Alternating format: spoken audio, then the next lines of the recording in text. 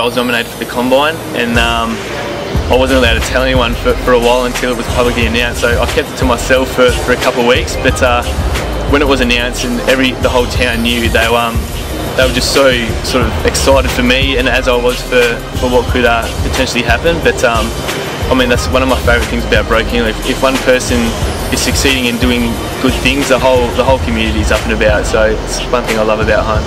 Yeah, it's a pretty intense environment because I mean, we walked in and out the front of our sort of plays room there would have been all 18 clubs there, and there are 4 or 5 recruiters chasing whoever they've missed and trying to schedule appointments and stuff like that. So it was pretty in your face early, but I suppose it's the environment that we all want to be a part of. We want to be part of a professional and sort of 24/7 environment, I guess. And I mean, it's getting pretty sort of comfortable now and a bit more casual now that things have started to kick off. But yeah, it's an environment that I've enjoyed being a part of, and I'm very glad I'm here.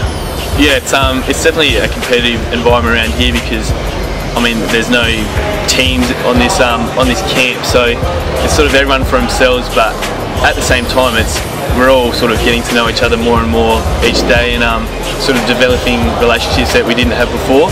So it's good to sort of make new friends and make it a sort of casual environment, because obviously when we get to the interviews and the tests and stuff, that's when it gets pretty intense. So it's good to have that downtime where you can just spend it talking about other stuff.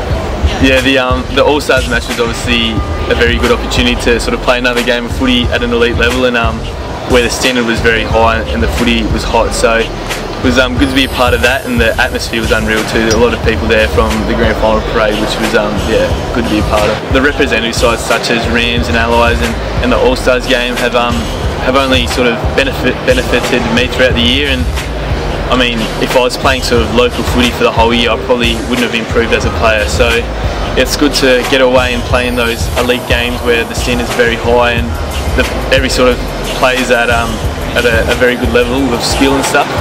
So yeah, every chance I get to go away and play at another level, I take it with both hands. Moving away from home's no problem, because when regardless of what happens on the draft night, I'll be moving away for uni and for sort of footy elsewhere. So it's obviously going to be sort of sad moving away from family and my little sister who's my best mate. But yeah, that's something that's obviously well worth the move, and yeah, it'll be good to make the most of it when it happens.